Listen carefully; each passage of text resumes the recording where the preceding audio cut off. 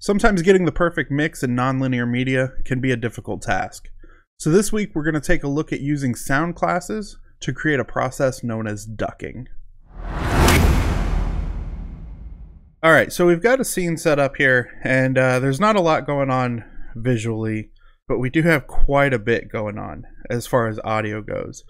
So you'll notice once I hit play that we've actually got background music, we've got some sound effects going on, and we also have a dialogue line that will get triggered once we get close to this character. You'll notice I've got a trigger box set up here so that as soon as we enter the trigger box, there's a dialogue line. And with all of this stuff going on, it can actually get quite muddy. So I'll give you guys an example of what that sounds like, and then we'll dive into setting up the sound classes and the ducking process. Our goal here is to set up the sound classes so that once the dialogue starts, we're actually going to bring the sound effects and the music down. That way it'll let our dialogue come through. So this is what it sounds like before we get everything set up.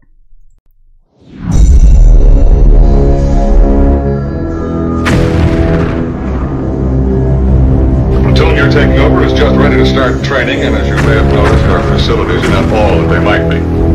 We're short of officers, short of equipment, short of everything except trainees, and they're coming in with a carload.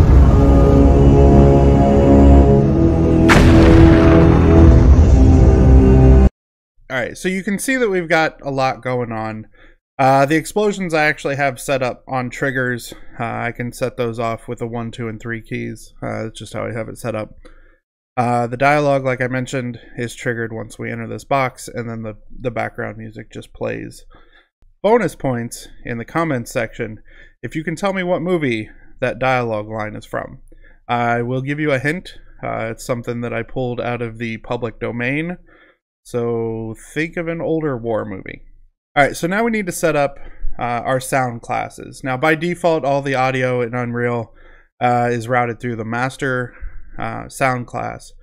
So what we want to do is we want to break this up so that we have sound classes for all of our different types of audio. Alright, so you can see here that we've got some sound files, as well as I've already made some sound cues. We've got our music track, we've got our dialogue track, and then I've got 4 different explosions that we created a sound cue for.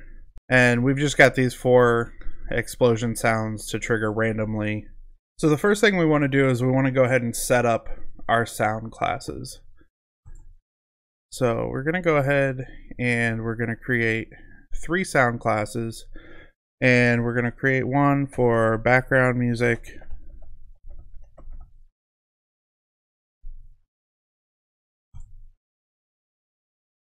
We're going to create another sound class for our dialogue.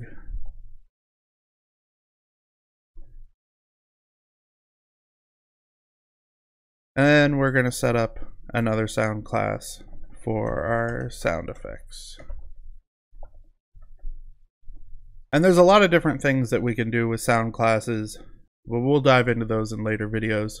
But now that we've got our 3 sound classes set up, we want to go through and set each of these sounds to those sound classes. So we'll start with our music track. And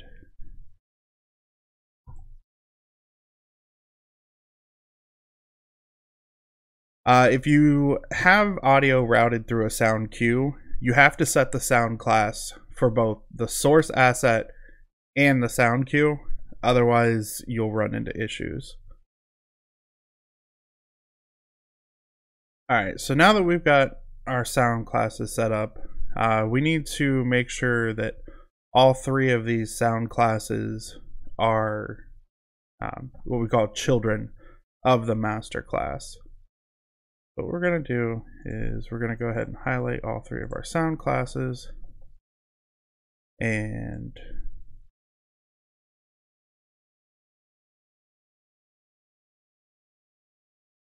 if we drag these into our master class, we can go ahead and route these.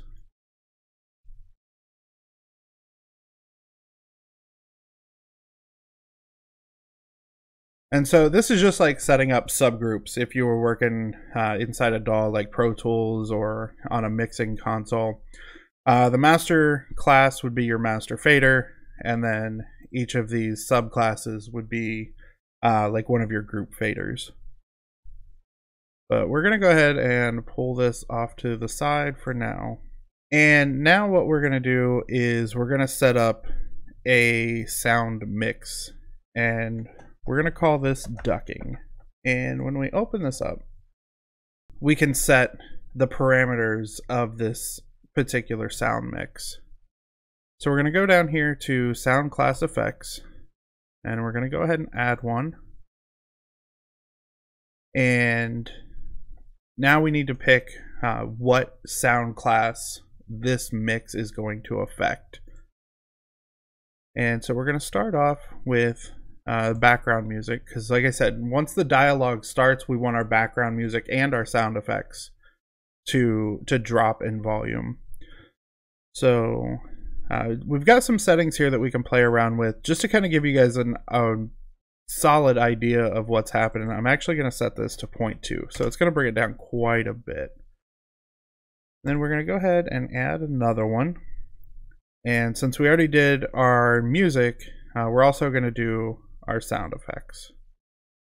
And again, we're going to set that at 0.2 just so you can hear what's happening. And now we're going to go ahead and pull back in our master group here. This is where things can get kind of confusing. There's a lot to keep track of, especially once you start breaking this down even further.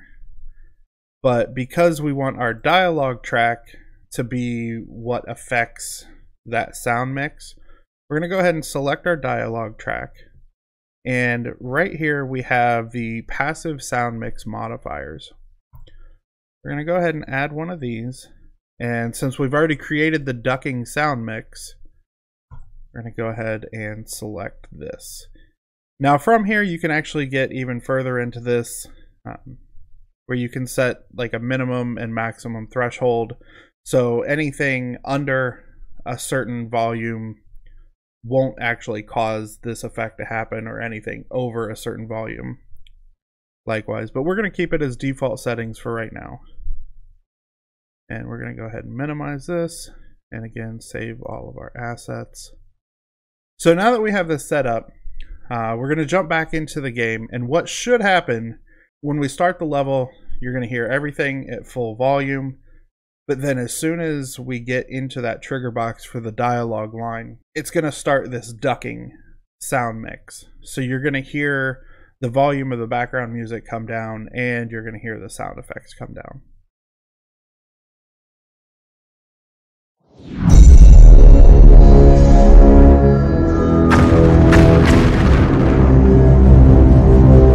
The platoon you're taking over is just ready to start training, and as you may have noticed, our facilities are not all that they might be. We're short of officers, short of equipment, short of everything except trainees, and they're coming in by the carload.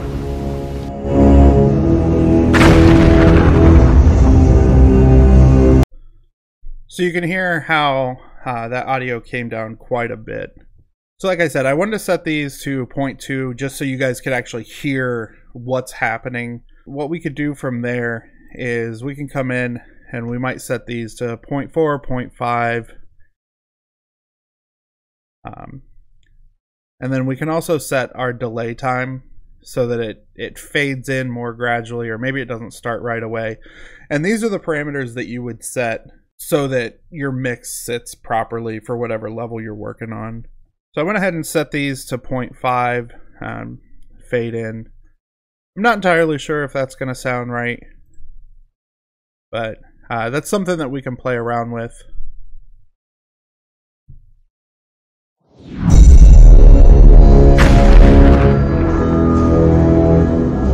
The platoon you're taking over is just ready to start training, and as you may have noticed, our facilities are not all that they might be.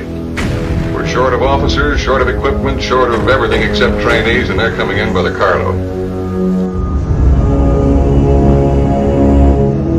And you can hear that just changing that by 0.3 milliseconds or 0.3 seconds, it has a more natural sound. It's not so abrupt and doesn't really pull you out of that kind of in-game immersion. So there's a lot more that you can do with sound classes. Like I said, we'll get into those in later videos. Alright guys, so that's going to wrap it up on using sound classes to create a ducking effect and kind of help your in-game mix. As always, if there's anything you'd like to see in my videos, please feel free to let me know in the comments section. You're also more than welcome to get a hold of me on any one of these social media channels. Don't forget, if you happen to know which movie that dialogue line came from, to drop that below as well. But I do appreciate you tuning in and hanging out. Until next time.